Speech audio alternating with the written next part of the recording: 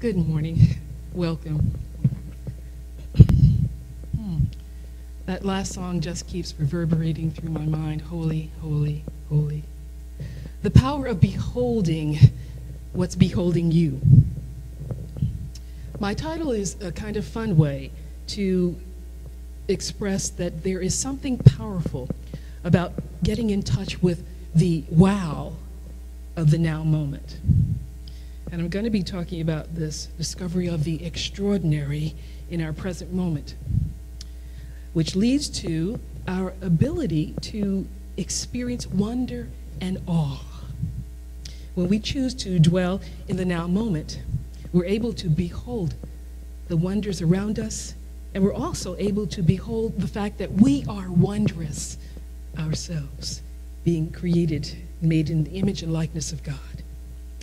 We realize that instead of shock and awe, it is wonder and awe that allows us to defeat the enemy that we often label as fear, worry, anxiety, discouragement, or a sense of separation from each other and from God. It is our sense of wonder and awe which returns us again and again to that which is precious for us personally in our lives.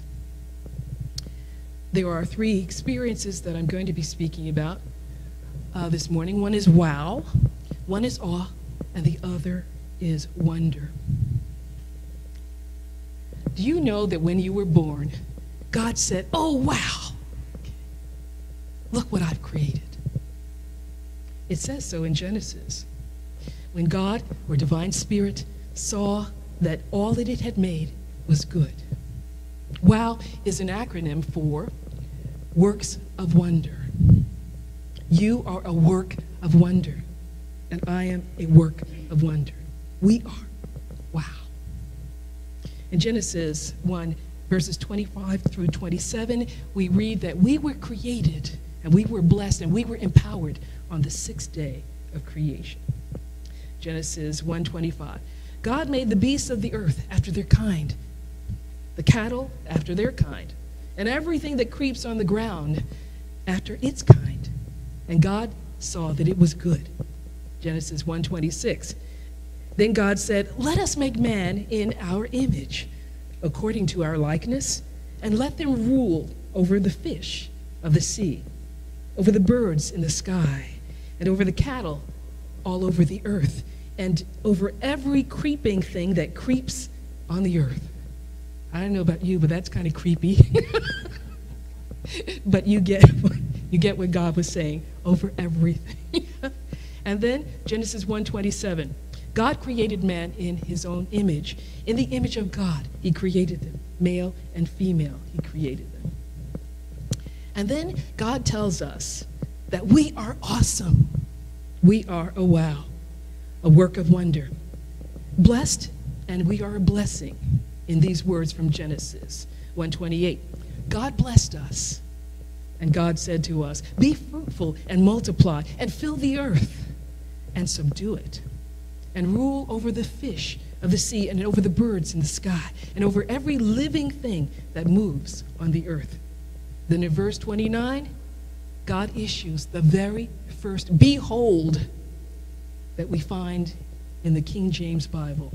Now, there are another 1,297 other beholds in the King James Version, but in Genesis 1:29, God issues the very first behold. Now, I love the word behold.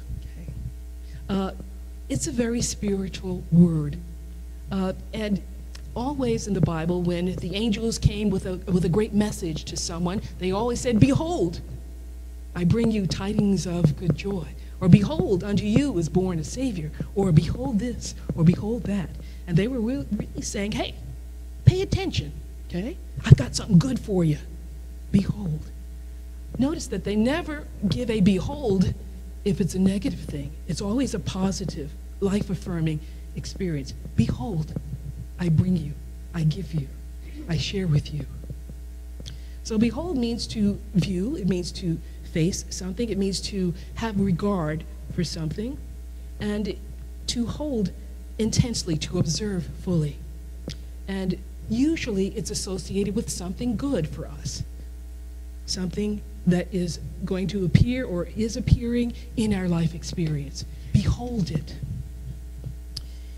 Behold is a kind of contemplation as well, okay? Can you think of beholding without feeling elevated? Behold. Behold also represents a responsibility on our part. We are to behold the ways of God. We also need to behold the ways that we experience and express life. And as a result of beholding, we seek to align ourselves more and more with that which we are beholding. Like attracts like. And Jesus said, behold. And if what we're beholding, that is what we're fixing our eyes on, our mind on, our attention on, is God, then what we are beholding is the very thing that is holding us. A number of years ago, I wrote a song called In the Arms of God's Love. And there have been many times when I have felt the truth of the words of this song. I have felt that presence of God that we call divine love holding me up when trouble knocked me down and was working to keep me down, using fear and intimidation on me. And I bet you have experienced the same lifting up or being held in divine love when you have experienced problems and difficulties. In Deuteronomy 33:27, we have the verse that says, eternal God is your refuge, and underneath are the everlasting arms. And he shall throw out the enemy from before you and shall destroy them.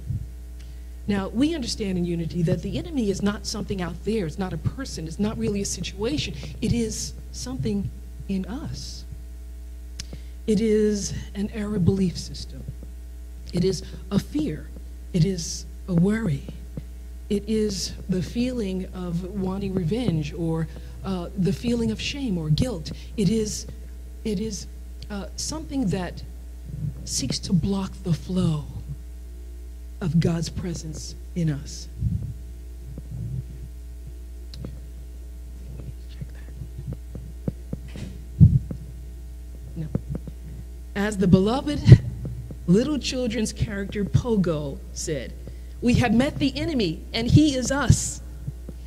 Again, that's something in us that seeks to block this flow of divine light and love in us. But behold is a beautiful word. We are told to keep our eyes open, to make sure that we are seeing and hearing clearly and accurately, so that we can make our decisions based on the guidance and the insight that we receive from Christ within, rather than from a situation that is troubling us without. It indwelt Jesus, this Christ, and he actualized it, and we are taught to do the same. Divine order, it stopped. Okay.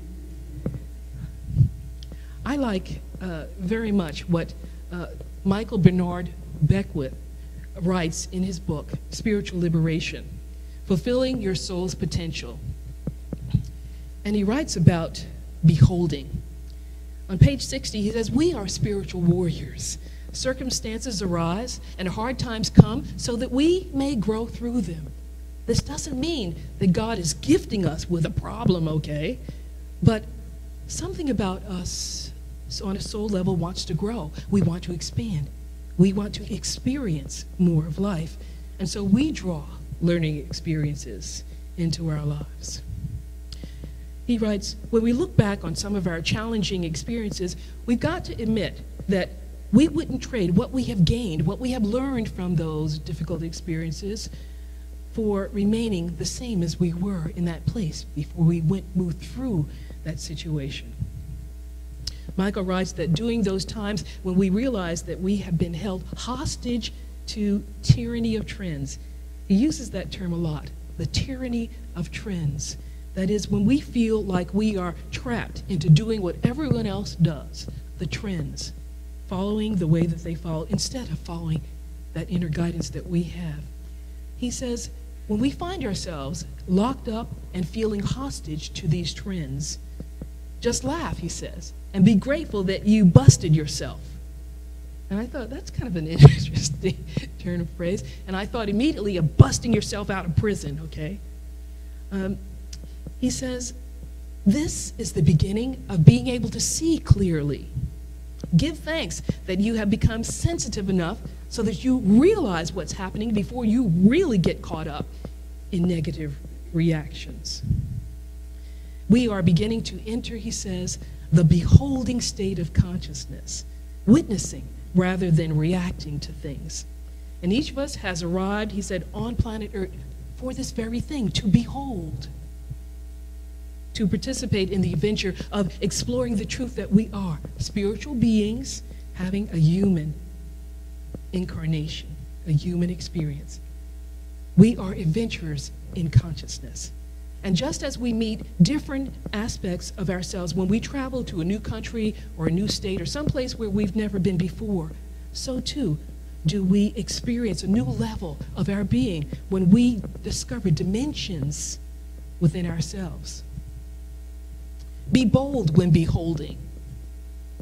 Michael Beckwith declares, be bold enough to step out without knowing how things are going to end, but trusting enough to break through the safety net that you have created for yourself.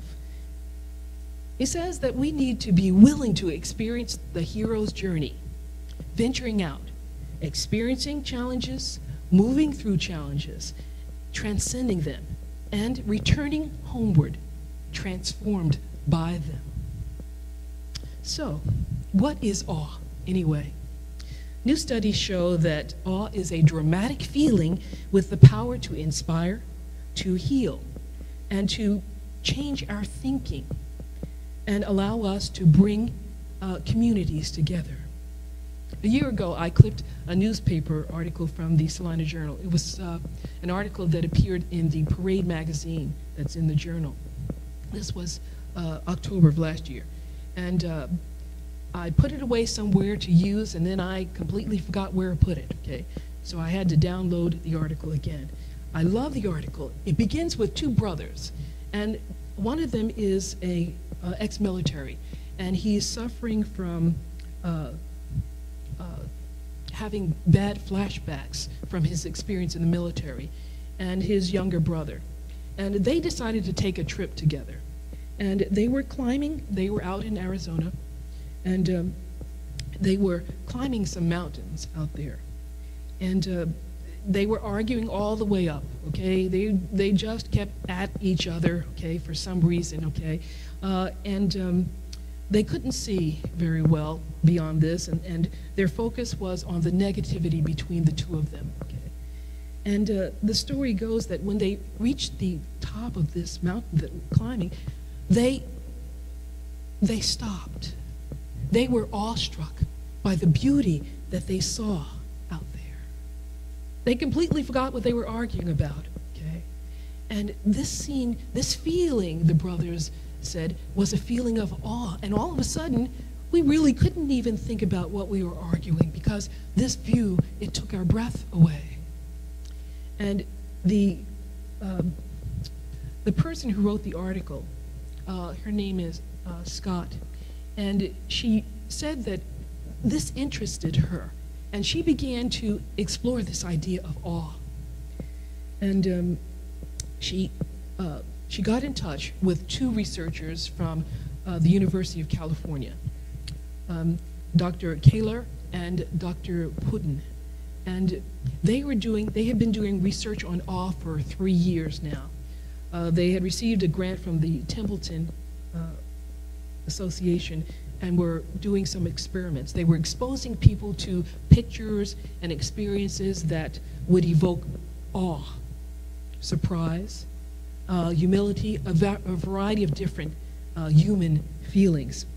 And they discovered several things about awe. They discovered that awe caused us to stop. Just like the brothers, they stopped doing what they were doing, okay? The view, the feeling, the experience was overwhelming. and it calmed them immediately. Unlike certain emotions where we get excited about things, and those trigger, they said, the flight or fright syndrome in us. But awe doesn't do that. Awe simply stops us in our tracks. And this pause gives us time to reflect, to think about what we're seeing, what we are experiencing.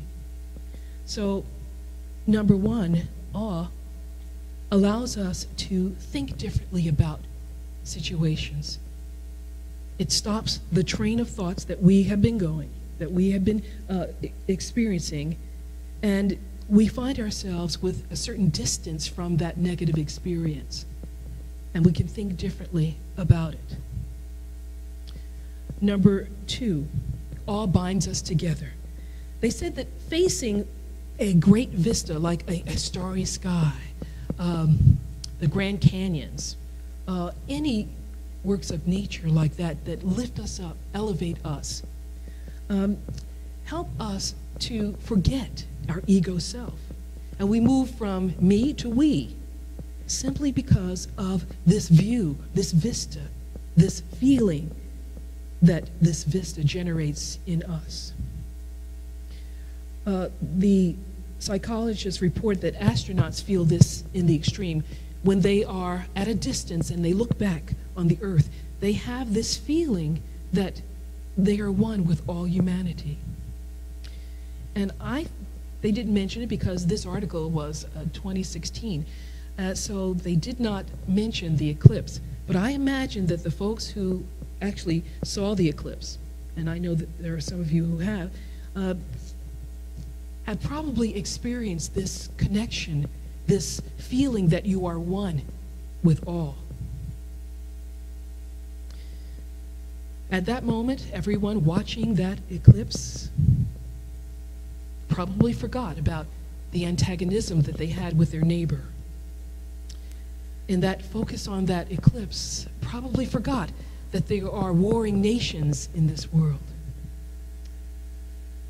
At that moment, watching that eclipse, probably forgot that they think of themselves as unworthy of God's blessings.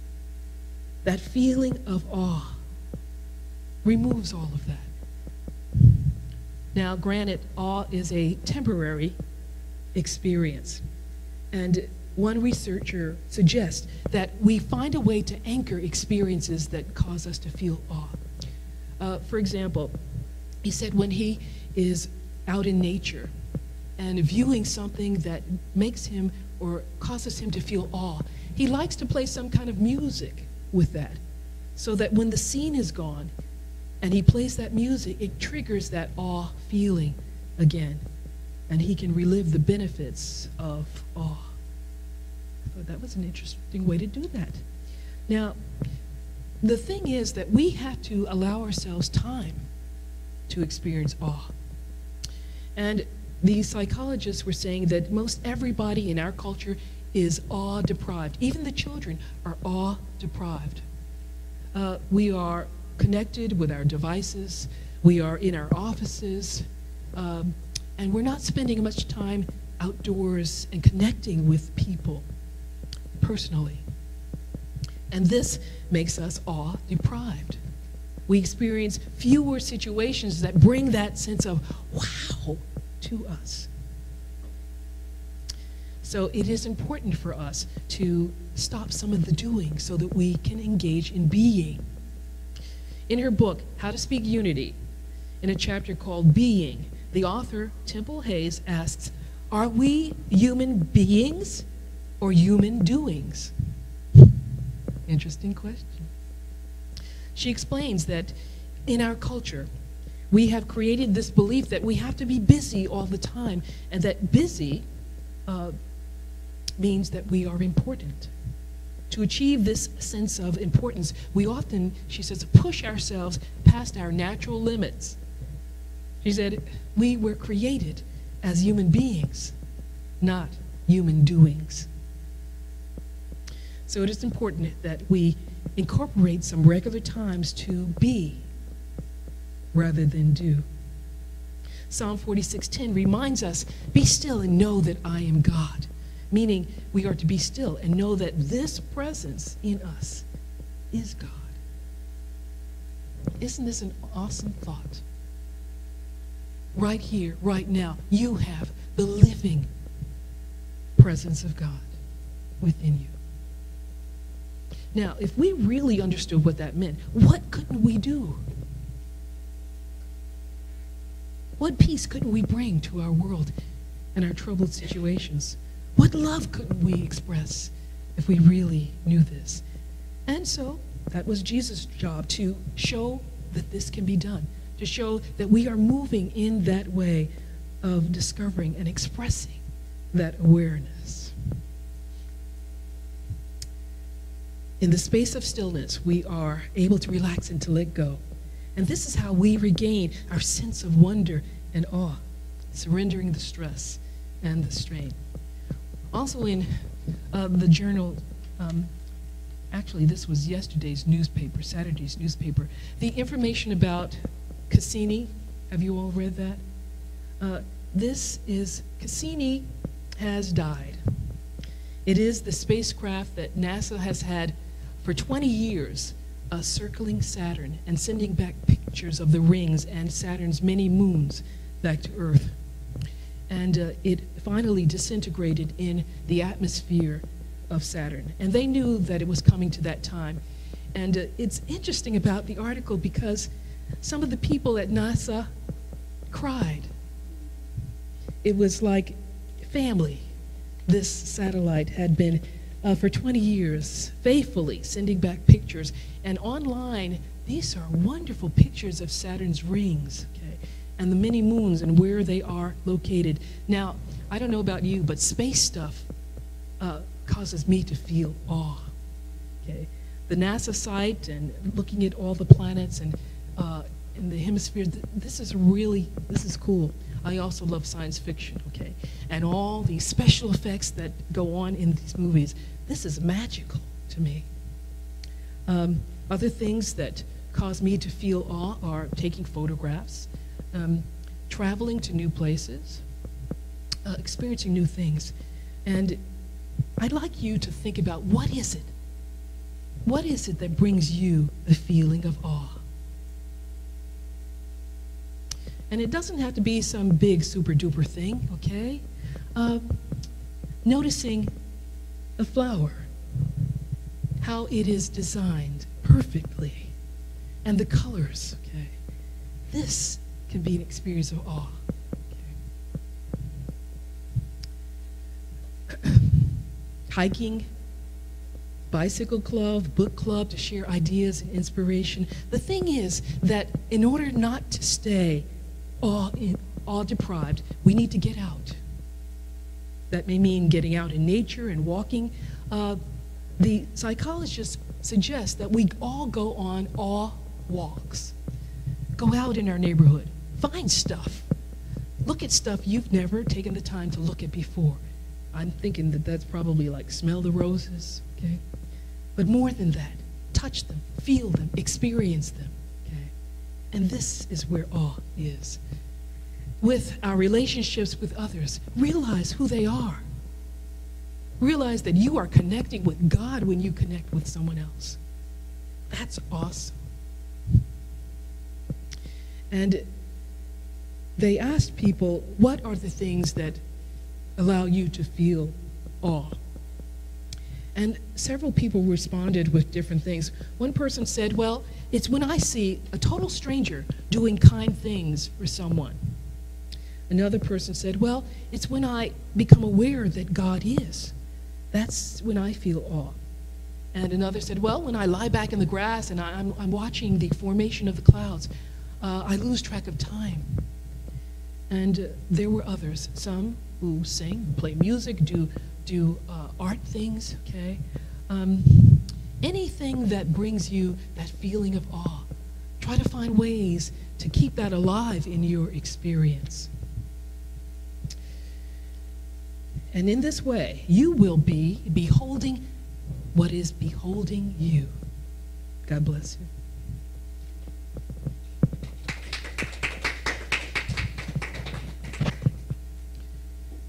And we're going to go right into our meditation. I invite you to sit back and close your eyes. Thank you. To teach yourself how to relax, I want you to tense your body. Every inch of your body, your forehead down to your toes, tense. Hold that for a couple of seconds and then let go. And take a breath. Do that once again. Tense up, okay? Teach your body what it means to relax and let go. Okay. And as you continue to be aware of your inhalation and exhalation, let go of anything that is blocking your experience of awe, your experience of wonder, your experience of wow. Recognizing that you are a work of wonder. And everyone else is a work of wonder. In this moment, I acknowledge my natural ability to let go and to enter a conscious awareness of my awesomeness. I invite you to think these words to yourself if they're comfortable. I allow myself to get in touch with my awesomeness. I am a temple of the presence and power of God, the source of all that is. And in choosing to let go of what blocks this awareness, I choose to be aware of the gifts of the now moment, the power of change. The power for transformation is in this present moment for me in my life.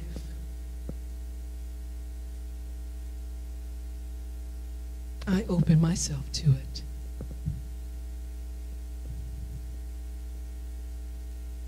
I breathe into the feeling of awe.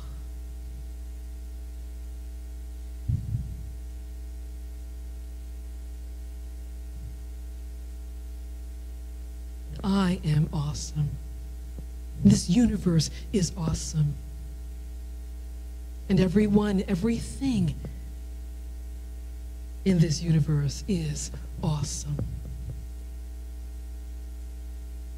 A work of wonder.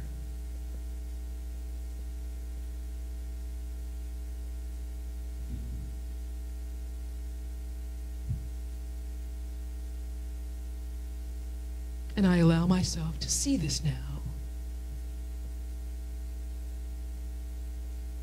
And as I go forward in this day, I let myself be aware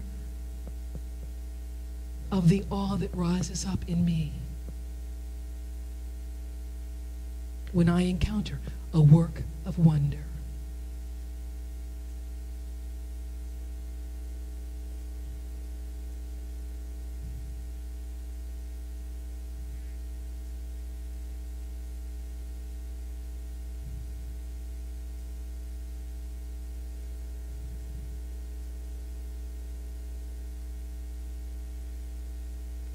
And we allow ourselves to feel a sense of gratitude for this awareness, for knowing who we are, what we are, and what we are capable of. Thank you, God. Amen.